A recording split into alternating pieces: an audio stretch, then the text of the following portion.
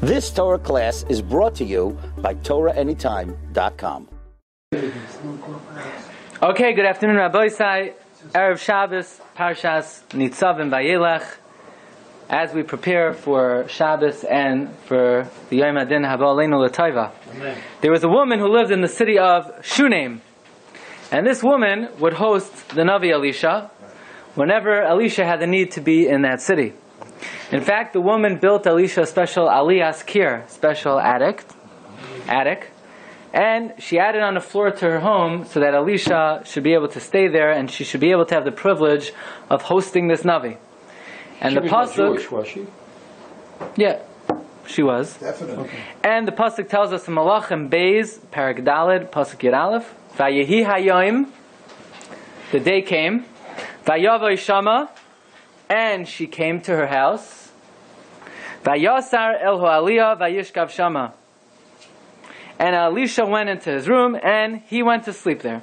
And in the morning Elisha wakes up, he's so grateful to the woman that she provided for his needs in this way, that she made him his own quarters, that Elisha calls his attendant. Who's Elisha's attendant? Gehazi. He said, Gehazi, do me a favor, call the woman and ask her the following. You look over there in Pasuk Yud Gimel, Hine charadet eleinu es kol hacharad hazois. What? We're talking about... We're not up to the handout. Now I'm giving you the introduction. And you went through all of this trouble. Hine charadet eleinu es hacharad hazois. You went through all of this trouble for us. Ma lasos lach. What can we do for you? In other words, thank you very much. Whatever you want, we'll do it for you. And Elisha tells Gehazi, ask her, Hayesh lo daber l'cha hamelach. Do you need us to speak to the king on your behalf? In other words, maybe you have a parking ticket you need to get off, right? Maybe we could speak to the governor. Maybe we could speak to the king. And she says, Vatoimer, remember what she said? She says, no. Besoich ami anoichi yoshaves. I dwell among my people. I need absolutely nothing. Very mysterious story. Because if you look in the following psukim, we find out that the Isha Hashunamis has no children. The tzaddik, the Gadol, are saying, you need anything? I'll give it to you, I'll daven for you. She does need something. She needs Elisha to daven for her. And yet she says, no. Besoich, ami, anoichi, yoshavas. And even more startling is what the Zohar says on this story. The Zohar in Parshas Noach says, Tehahi yoima yom tov to Rosh Hashanah hava. When it says Vayehi hayoim, it was the day, right? If you were there on Monday. The word in Tanakh, hayoim, refers to what day of the calendar? Rosh Hashanah. Like we find Atem Nitzavim Hayoim Kulchem. This week's parasha. So it says the Zohar was Rosh Hashanah. It's Rosh Hashanah. It's the time that God is reviewing everyone's account. Sarah was nifgad on Rosh Hashanah. The woman needs a child. The tzaddik is saying, whatever you want, I'll ask the Rebbeinu Shalom, I'll ask the king. And she says, no, I don't want anything. Besoich, ami, anoichi, yoshavas. I dwell among the people. It's a very difficult episode. No, I don't want anything. I dwell among, don't mention me. So as we stand, a few days before Rosh Hashanah, and everybody's looking into their maasim, everyone's thinking about their actions, they're trying to do tshuva, and we only have a few days to go, so we're looking for a shortcut. We want a shortcut. Is there any way to get a good din without doing tshuva? We try to do tshuva, we try our best. But are there any shortcuts? I'm going to give you a shortcut. The shortcut is, Besoich, ami, anoichi, yoshavas. Listen to the words of the Zohar, okay? Says the Zohar, Tehahi yoima yom tov to Rosh Hashanah hava. That day, it was the yom tov of Rosh Hashanah. V'kodshabrichu da'in alma. And Hashem was judging the world. Uchedein amar la Elisha. And when Elisha asked her, Hayesh l'cha ledaber el hamelech, do you need anything from the king? Who's the king? Da kodshabrichu. That's God. And especially on Rosh Hashanah, Hashem is the Melech, HaMelech HaKadosh, HaMelech HaMishpat. So what did she answer? The only thing she needs is for Elisha to go and ask God, please give me a child. Says the Zohar, you know what the woman said? B'soich ami anoichi yoshaves loy ba'inan de'id karun bi, I don't want you to daven for me. The ashkachan be that God should look at me separately. Ella b'soich ami. I just want to hide among the crowd. I want to be among everyone else. Says the Zohar, Man da'ayo reisha bein ama. Someone who throws himself among the people, lo yishkachon alei lameidin alei labish. God will not examine them to judge them unfavorably.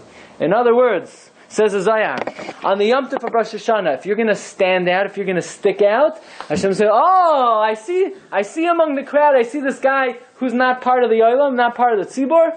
Hashem is going to look very carefully at the Masim. But if you, so to speak, you could hide among the crowd, you could be among everybody else, and then Hashem says, I don't exactly see. Says the Zohar, someone who is b'toich ami, someone who is among the people, the Rebbeinu Shalom does not judge them as carefully and does not scrutinize their Masim. It's very interesting. But what do you mean? Don't you want the tzaddik to daven for you? Isn't the tefillah of Elisha so powerful? Maybe he'll get you a child, says the Isha Shunamis. I'm better off not being looked at, not being examined, not being scrutinized, even better than the tzaddik davening for me. Says Reb Chaim Shmulevitz. Chaim Shmulevitz says in the Maimer Yud Ches in Tav Shin Lamed Gimel that as an individual, as a yachid, there's no one who could stand up to Hashem's scrutiny. Everyone has chataim, everyone has avonos, in tzaddik ba'aretz asher yaseh tov v'layechta. The only eitzah on the Yom Adin is to be among the tzibur, because when you're a yachid, you're limited by your personal circumstances. As a tzibur, the tzibur has a synergizes to become a unique entity, and that offers a person protection. The Ran when Moshe Rabbeinu said about Klal Yisrael, Shimuna Hamorim, he said, listen up, you rebels. So Moshe Rabbeinu was punished. Asked the Ran, why was he punished? They were rebels. What did he say that was wrong? They were a bunch of rebels. Says the Ran, yeah, Yankel was a rebel, and Beryl was a rebel, and Feivel was a rebel, and this guy is a rebel. But as a tzibur, the tzibur is elevated to a status that rises above the petty faults of every individual. The Gemara in Krisa says on Av Chavav and Aleph that on any tainus, called tainus, she'ein ba mi poisha Yisrael ein a tainus. If you have a fast day, and you don't have the Rishaim come into the shul, you didn't do the job. You're not yoy to the tainus. Why not? Imagine you have a shul with 90 tzaddikim, and you have 10 murderers. So if the mass murderers stay home, then it's not a tainus. But if the mass murderers come into the shul, then Hashem's makabel the tefillas. What do we need the mass murderers for? Let them stay home. Let the 90 tzaddikim daven. The answer is, if not everybody shows up, you don't have a tzibur. You have a collection of individuals. And a collection of individuals, no matter how great they are, they're just yechidim. But when you have tzibur that stands for tzaddikim, beinonim, rishaim, now you have a tzibur. Now the tefillos will be listened to. So when you daven on Rosh Hashanah, you have to keep in mind, don't just think about yourself, your own problems, your own issues, your own health, your own children. You daven for other people. You daven for the tzibur. You have to be part of the tzibur. So I believe a very important way of being part of the tzibur is by davening the tzibur. Davening with a minyan. Person davens in their living room, so what are they showing Hashem? Yeah, I'm a man, I'm an island unto myself. I believe a very big skula, a very big inyan, very important practice to adopt, to make sure we strengthen ourselves before Rosh Hashanah, is the inyan of Tefillah B'tzibur. And like we saw in the Gemara today, that even though Tefillah B'tzibur is only mitzvah d'Rabbanan, it has the status of an Aseh D'Oraisa, that what? It can even push off an Isser D'Oraisa, V'lo Mahem Tavaydu. So I have here on the sheet what the end of the Sefer Shmiras Halashain. Chavetz Chaim wrote the Sefer Shmiras Halashain about the importance of speech, but at the very end of the Sefer, the Chavetz Chaim provides us with 12 windfalls, with 12 jackpots, with 12 very powerful arguments about the importance of davening b'tzibur. And I would like to go through with you very briefly what are these 12 benefits that accrue to a person who davens with a minyan. And hopefully this should be a schus for us for the upcoming Yom Adin. The Chavetz Chaim writes at the end of the Sefer, he calls this Hisayrus Gedaila l'tfila b'tzibor. A big inspiration to daven with a minyan. And this is the shit of Rabbi Lezer. And we spoke about. Exactly. Chavetz Chaim says, look what he writes. Hine, everything here is from the Chavetz Chaim in the end of the Sefer Shmiras HaLashon.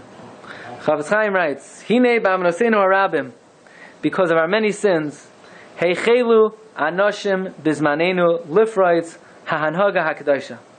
People have begun to breach the holy practice, shahoisa ad koi, that heretofore existed, etzel huma ha-Yisraelis, that existed by Klal Yisrael. Hamoin ha'am kula. In other words, 100 years ago, whether you're a Gadol Hadar or you're a regular Jew, a Pasha to Yid, everyone davened with the minyan 3 times a day. There's no, without exception. That's part of the culture. That's who we were.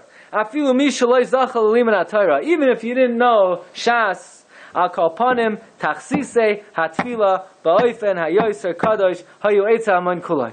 The regimen, the ceremony of davening was widespread. Kulam zrizim lahashkem habayker. Everyone woke up early in the morning, leilech lebeis hakneses, to daven the tzibor and to hear Kriyas HaTorah. The Chavetz Chaim goes on to say the downward spiral. How does the Yetzer Hara get a person not to come to shul? Well, he starts with Mincha Marav. Mincha Marav, it's a Tuesday night, it's a long day, I'm tired, this and that. You start with Mincha Marav. And then after Mincha Marav, then even Sunday night Mincha Marav. And once Sunday night Mincha Marav goes, then even Marav Matzah Shabbos. You say to yourself, if I don't come to Marav Sunday, what's the difference between Marav Sunday and Marav Matzah Shabbos? Once Marav Matzah Shabbos, then Shachris on a Tuesday, on a Wednesday. There's no Kriyas HaTorah anyway, so what's the difference between my living room and the shul? Once Tuesday, Wednesday goes, Monday, Thursday is out. Monday, Thursday is out. Sunday morning, you're right, I'm off, but I don't go Tuesday. What's the difference between Tuesday and Sunday? And then Shabbos Mincha goes, and then Friday night goes, and then we have what we call Siyah on Yom Kippur. That's the downward spiral. Siyah on Yom Kippur. Says the Chavetz Chaim, I'm going to tell you 12 jackpots, 12 lotteries, 12 windfalls that come to someone who davens with the minyan. Number 1. Ready? Drum roll, please. Number 1. When you walk to shul, every step you take is another mitzvah. So what? Every step that you take is another mitzvah. He's telling you not to take the car. Right? In other words, like this. Let's say the shul is down the block. So let's say it takes 1,000 steps to get to the shul. It's 1,000 mitzvahs. Let's say the shul is 4 blocks away. It's 4,000 mitzvahs. So let's times that by twice. Let's say you daven Mincha Marav together. For 8,000. 8,000 chusim a day. 10 days, 80,000. 100 days, 800,000. Over the course of the year, someone who davens with a minyan is accruing millions of mitzvahs. And someone who's davening in his house, he lost out over the course of the year millions and millions and millions of footsteps. It's not a small thing. It's a very big thing. That's a very big thing. And if you drive, so also you turn the ignition, that's a mitzvah. You turn right, that's a mitzvah. You turn left. Use high-test gasoline. Right? Every ounce of gasoline is another mitzvah. You paid high, High-test. right? And you find looking for parking is a mitzvah. And parking is a mitzvah. And walking out of the car, it's all a mitzvah. You're supposed to daven in the closest shul to you. You're actually supposed to daven in the furthest shul from you. That's what the Gemara says. That's what the Gemara says you. That's why you should have to increase your schar psiyos. That is number 1. One big inyan of davening in shul is you get schar for the footsteps. Number 2, most people, when they come to shul, they learn epis ayiddish aver. You learn for at least, 60 seconds. The rabbi says a dvar Torah, you read a halach and kitzur shulchan aruch, you read a mishnah, you say a pasuk. Okay, so let's say you learn for 1 minute. 1 minute, you can learn 200 words of Torah. Each word is Keneged all 613. What's 200 times 613? 24. No, 13. What's 200 times 613? Well, 26. 24, 26. Around 120,000. 120,000 mitzvahs. For 1 minute of learning, you get 120,000 mitzvahs. But when you stay home, when you daven in the bedroom, you lose out on the minute of learning. So if you get 120,000 mitzvahs for being in the shul by hearing that 1 minute Dvar Torah, over the course of the year, it's hundreds of millions of zechusim that you lose out when you daven in the bedroom. Where do you daven in the bedroom? Or in the living room. What? In shul, you could hear Lashon Hara. Everyone is talking. So therefore, if you daven at home, you don't hear all that. So that's why it's a plug for my shul. You should daven in our shul. Okay. So number 2, when you go to shul, and that's what the Chafetz Chaim is very against, people, where you daven Marv? My neighbor is making a minyan. Chafetz Chaim is not a fan of those kind of minyanim. Even in Avel, even in Avelos. Before you make your own minyan, think twice. People go to shul, they learn something. You're going to make this guy lose out 120,000 mitzvahs, and what about 10 people? So you just caused the loss of over 1 million mitzvahs because you wanted to make your own minyan. So think twice before you daven in, your friend's basement. Number 3, another great custom, another great windfall of someone who goes to shul. Very likely, if you go to shul, your friend's going to see you coming to shul. Very likely, he's going to feel the pressure. I'm sure if you make sure to go to minyan, at least one person will come because of you. So all the millions and billions of mitzvahs that he's doing goes to your credit. And the opposite, if you don't go, your friend says, his wife said, hey, Shlomi, why are you going to minyan? What do you mean, me? Beryl doesn't go to minyan either. So you're going to be responsible for him not going. So that's another thing to think about. Number 4, you ready for this? You probably never heard this before. Chazal say that V'radfu mikem chamisha mea umea mikem revava yirdoifa. Right, Mr. Bash, you're an accountant, no? Okay, you ready for this? 5 Jews could run after 100. What's the ratio? 20 to 1. That means 1 Jew could run after 20. But umea mikem revava yirdoifa. 100 Jews could run after 10,000. What's the ratio? 1,000 to 1. 1 to 100.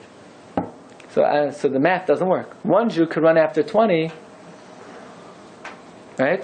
1 Jew could run after how many? 5 Jews could run after 100. That's 1 to 20. But 100 could run after 10,000. That's 1 to 100. How do we understand this? Chazal say, Einoi doime merubin ha'isen ha'mitzah l'me'utin. In other words, 5 could only run after 100. But 100, their collective synergy is so great they can run after 10,000. So if you put on your talis at home, it's only one person wearing talis. But if you go put on the talis with 10 people, that talis is now elevated to a level that you didn't have at home. You put on your tefillin at home, it's only one person. You put on the tefillin in shul, it's greatly enhanced. You say Shema at home, it's only one. But you say Shema in shul, it's not just 10 times. It takes on a level that you can't reach on your own. Every one of the hundreds of mitzvahs you're doing in shul is greatly enhanced in a way that you can't do at home. That is benefit number 4. Benefit number 5. Who here likes money? You like money? Who here likes good health? Who here likes bracha? We all do. One of the things that Hashem rewards us not only in Olam Haba but in Olam Hazeh is coming to shul early and staying late. Elu dvarim shein lahem shiur. Elu dvarim shein lahem shiur. Hapeya. That'll be right. Elu dvarim shein lahem chal peresem ba'olam hazeh. Va'keren kayemas olam haba. Hashkamas. Beis. Hamedu shachris v'avos. So anybody who wants to have a good life could come to shul. That's all. Number 6. The Gemara Bracha says, those who come to shul early, those who stay late, it's a skula for Arichas Yamim, long life. That's a good thing, I believe.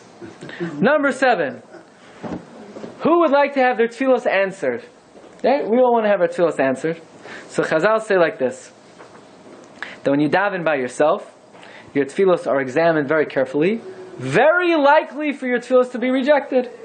When you daven with a minyan, it's always an Eis Ratzain, very likely for your tefillos to be answered. That's also quite a wonderful benefit that accrues to those who daven b'tzibur. Okay, who here would like to have all their sins forgiven? Sounds pretty good, right? As far as I know, there is no Amen Yeheshmei Rabbos going on. Hey, come on. There's no Amen Yeheshmei Rabbos going on in the living room. You can't answer Amen Yeheshmei Rabbah in your living room. Chazal say anyone who answers Amen Yeheshmei Rabbah v'chol kavanasai moichlin lai al kol avaynosav. Can't answer Amen Yeheshmei Rabbah at home.